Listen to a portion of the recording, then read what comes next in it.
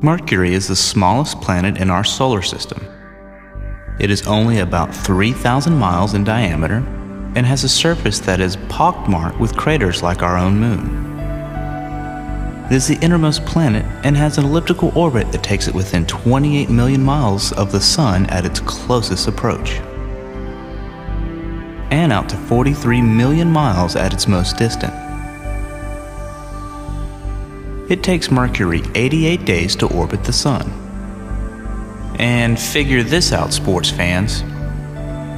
Although it rotates once every 59 days, the day on Mercury is 176 Earth days long. Oh, it doesn't really have a tail.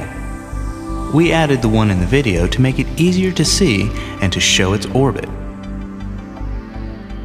And although the scale is correct for the size of the Sun relative to Mercury's orbit, we are showing the planet 100 times larger than it would be if it were to scale as well.